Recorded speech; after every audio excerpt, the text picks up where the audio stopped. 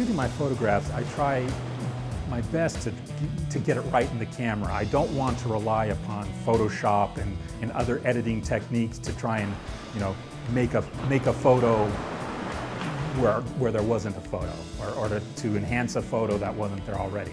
The camera does not see images or see the world like our eyes do.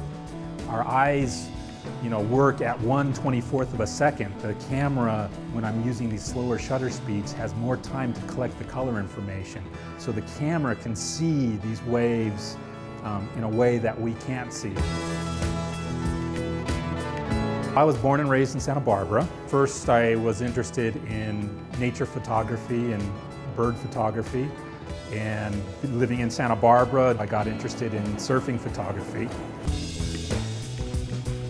When you take a photograph of a surfer, about the only person who wants to buy that photo is the surfer himself. When you take a photograph of a wave, more people are interested in the nature of it, the water, the fact it's outside. And these waves, the makeup of the beach facing south with the sun rising in the east in the wintertime creates very interesting light play on the waves. It reinforces the lines and the textures of the wave and creates a very fluid motion and look to the wave.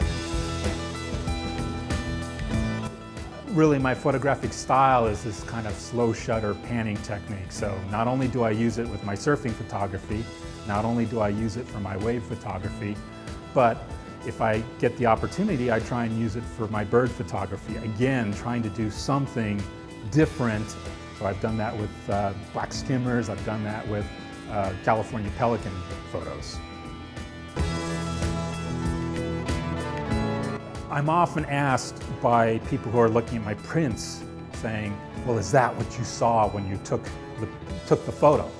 I say no, but this is what the camera saw.